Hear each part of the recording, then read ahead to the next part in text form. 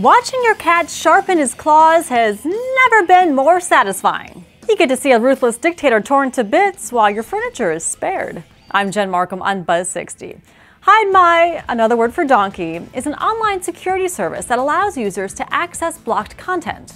To promote its new anti-internet censorship campaign called the Pussycat Riot, with the idea cats represent all that's fun and frivolous about the web, the company is selling a pair of cat scratching posts with the faces of either North Korean leader Kim Jong-un or Russian President Vladimir Putin, who each restrict the respective countries' internet freedom. They look hilarious, but these are no cheap tchotchkes. The handmade post took more than 200 hours to make and will set a buyer back $7,500, with all proceeds going to the charity Index on Censorship.